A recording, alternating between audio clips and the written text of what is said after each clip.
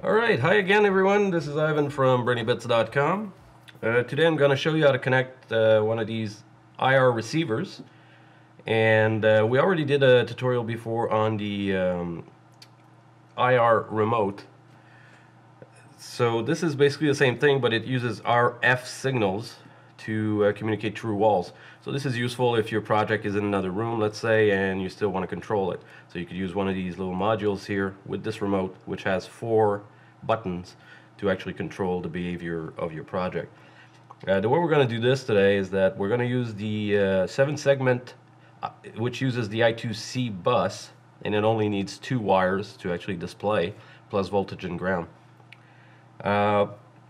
Basically the way this works is that there's 4 pins corresponding to 4 buttons, and when you press and hold a button, that pin will go high, and when you release it, it'll go back to low.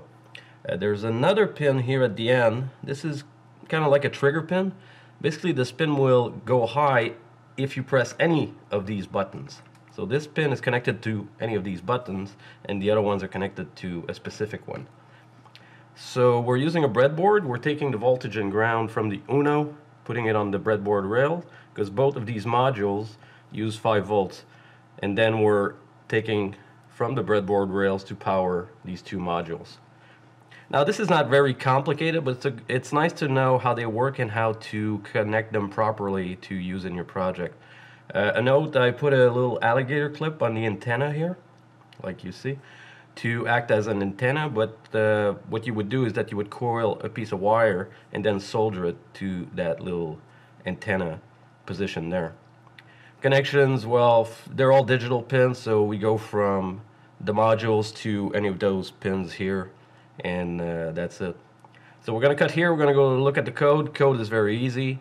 We're going to explain how it works, and the way we're going to do it, we're going to display the clicks. So A will be 1, 2, 3, 4, and we'll display 1, 2, 3, 4 here when we press any of these buttons, and it'll go to 0 when there's no button to press.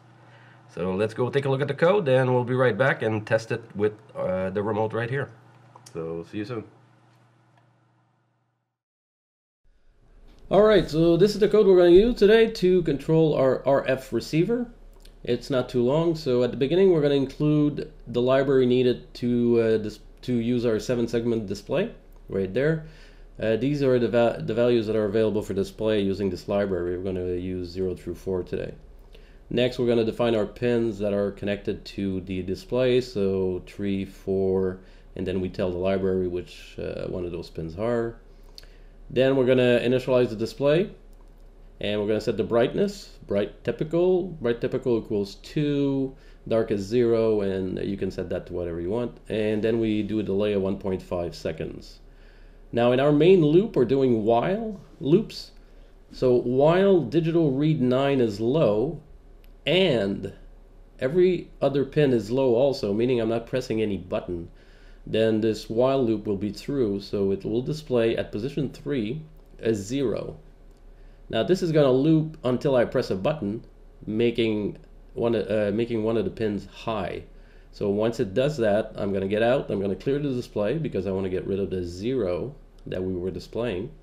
And then one of those while will be true because one of those pins will be high. So let's say I press B button on the remote, then this becomes high, and I'm going to display at position 1, 2. And it keeps looping like that until I release the button, making the pin low again. So after that, when I release, I'm going to clear the display again to get rid of that 2 that was being displayed on the 7-segment display. And then we go back to the top. Everything is low again because I'm not pressing any button. So now it's displaying the 0, and that's it. That's the way this works.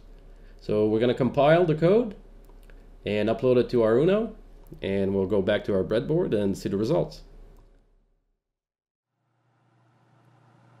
Alright, so we're back. We uploaded the code to our Uno. I'm powering the Uno. Everything is ready to go. It's showing a 0 because we haven't pressed any button, so it's in that while loop. So what I'm going to do, I'm going to press each button in sequence, and we should see the results on our little 7-segment display here. So here we go.